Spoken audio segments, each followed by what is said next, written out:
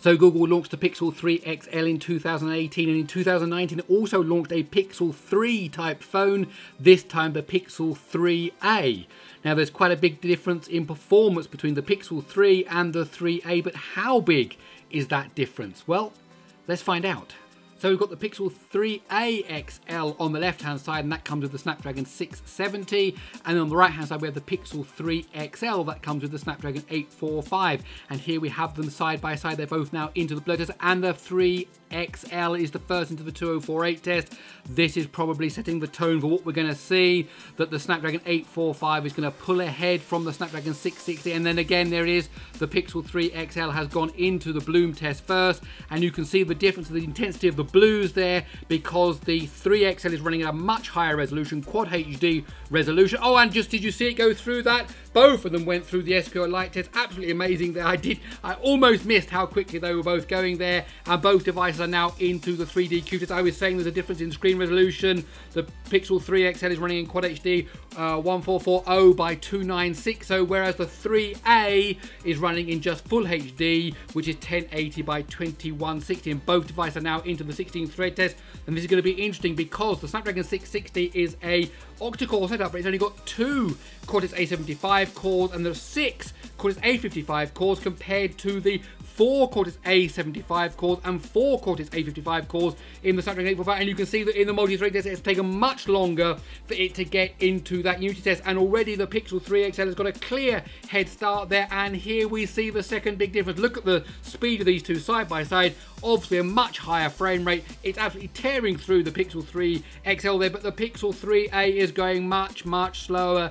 It really is plodding along. Those frames seem to be coming up like they're coming out, bubbling up through quicksand before they get to the screen. And of course, this is the difference between the Adreno 615, which we find in the Snapdragon 670, and the Adreno 630, which we find in the Snapdragon 845. And there you go, the Pixel 3 XL has already finished with a time of 1 minute and 49.9 seconds, and the clock is still ticking. We're about to reach the 2-minute mark as the Pixel 3a XL continues its way. So as I was saying, there's a big difference here, not only in the CPU between this 2 plus 6 setup, 2 Cortex A75 and 6 Cortex A75 versus 4 plus 4 Cortex A75 versus 4 Cortex A55, and of course the big difference in the GPU, the 615 to the 630. Obviously the bigger number, the 630, tells us that it is a better GPU, and not only that, the clock speeds are different. For example, the Cortex A75 cores are clocked at a maximum of 2 GHz in the Pixel 3 XL, and it's now finally made its way into the compression test.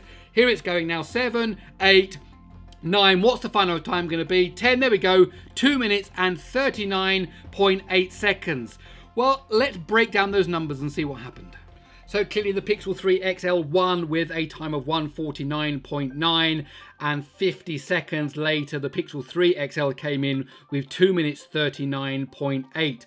Now if we look at the CPU time, we can see about a 10 seconds difference there between the Pixel 3 XL with 42.1 versus 31.4 on the Pixel 3 XL. When it comes to the mixed CPU GPU test, that would include the blur test, for example, we get a 45.4 and a 43.2, not too much of a difference there. So 10 seconds in the CPU-ish, couple of seconds there in the mix, but the big killer here is when we get to that GPU. 1 minute and 12 seconds to go through that 3D test on the Pixel 3 XL, and 35.2 seconds on the Pixel 3 XL. So there is where the big difference comes into it, and that made a big difference in the overall time between the two devices. So if you're into 3D gaming, then you really want to consider the Pixel 3 compared to the Pixel 3a XL.